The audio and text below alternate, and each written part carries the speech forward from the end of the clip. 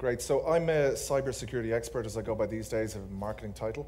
I've over 2 decades experience in the world of cybersecurity. So what I want to do in these short few minutes we have are talk about some of the privacy aspects of cybersecurity. I represent an organization called the ICTTF, which is the International Cyber Threat Task Force. And anybody who's aware of anything to do with cybercrime or those elements will quickly realize that the bad guys work as a network. So we formed a network so the good guys could work together. And with over 2,500 members from over 100 countries, being very successful in helping deal with all types of cyber threats. So feel free, it is a social network, not quite as big or as valuable as Facebook yet, but feel free to join that and learn more about privacy and cyber threats in your own good time. So let's look at privacy. Well, as humans, we're social creatures, and goes back to the days of the watering hole where we used to sit around as cavemen and cavewomen. We like to chat, we like to convey and communicate with each other. The bottom line is we have a human right under the Human Rights Act to be left alone. And this goes back to any cases going back to the 1800s within the USA and across Europe in the world, which would fundamentally support that right, that we have the right to be left alone. And that is actually an abbreviation from a tort of law in the States, where it fundamentally comes down to that. So we have a right to be left alone and our information not to be shared or to be contacted if we don't want to be. So what about social media? I am a particular fan of social media.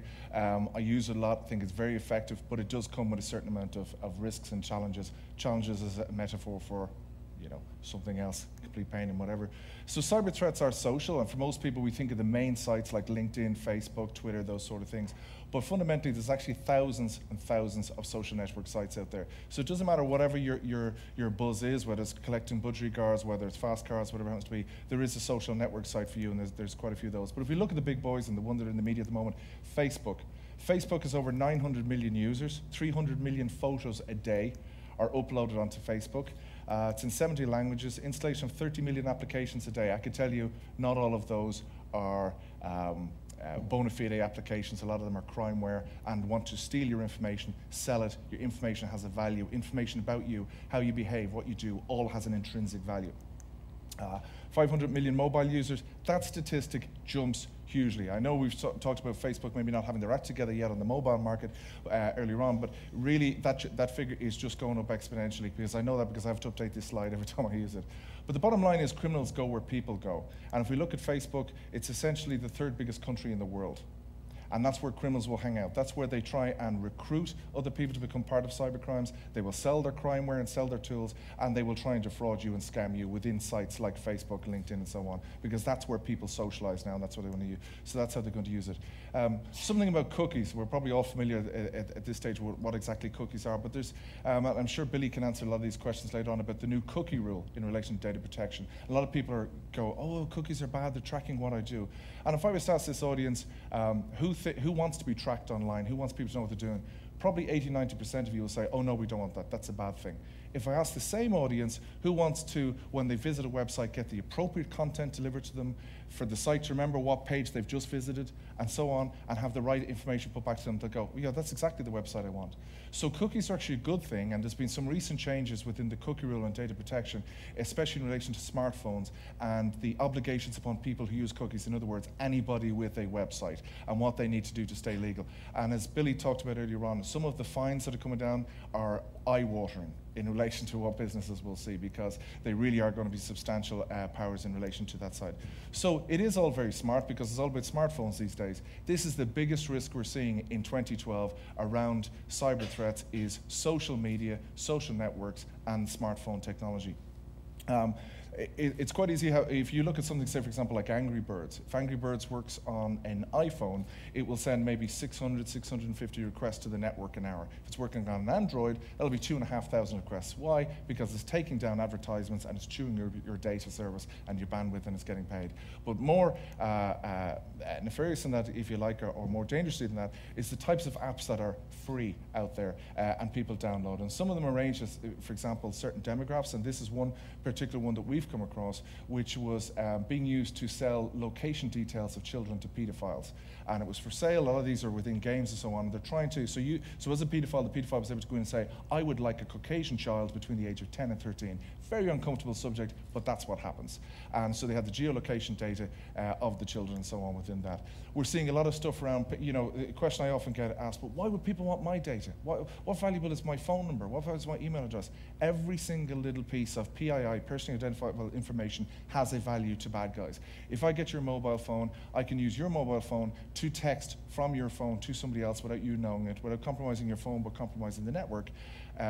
Contact your address book and say, listen, I need you to click on this, wait till you see this. There's an implicit trust there. They'll click on it and they'll either get a drive-by infection or they'll be stung for some money or a dial-back number. So SMS fraud is massive at the moment.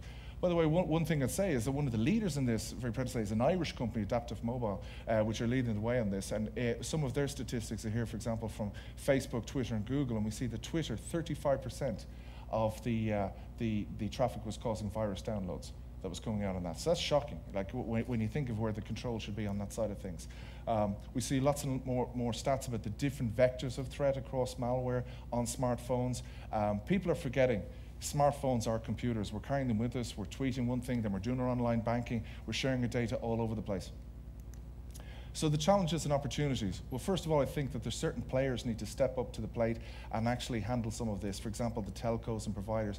But they need to get support within the chain of people being able to, because the internet is about collaboration. It's about people having as free as possible access to that. And we don't want to be filtering, monitoring, spying on people, because I personally think, even though I'm the cybersecurity guy, I think that's actually not the way to go.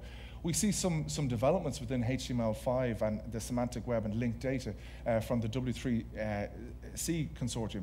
This is exciting stuff. This is being able to run machines within. So things like Flash may be going to the side. HTML is opening up a whole new world. The scary part of this, as you like, is the linked data project, and Google that and have some research on it. The linked data project may make it feasible, for example, for insurance companies in the future to know that you were researching maybe a cancer or a particular illness or whatever because of what the trace you've left on the web. It may be able to look back 10 years, 15 years onto what you did on your social media site and what you posted.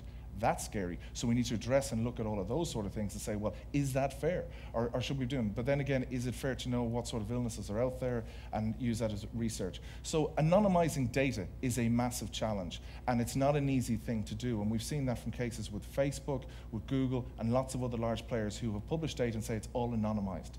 Okay, and very soon, by correlating a couple of bits of information, you're able to retrace and reverse engineer who certain people are. So that's a massive challenge in itself. So I think it's all going to be about fair rules and licenses on data exchange. And I think we need to face this challenge and embrace the opportunity that brings along as well in relation to this space for privacy. Because the internet is only at its starting point. I know a lot of people say that, but the fortune to meet Tim Berners-Lee yesterday, who founded and invented the World Wide Web, and we were discussing this, and it really is in its infancy from where these people and the vision they have on that. And he referred to the internet as humanity connected by technology, but he also saw it as a benign monster. And my thoughts were that we hope that you don't have to become a monster to be able to defeat that monster, where we have to be able to filter, spy, control people online, and it should be a free access for people and be able to collaborate. So thank you.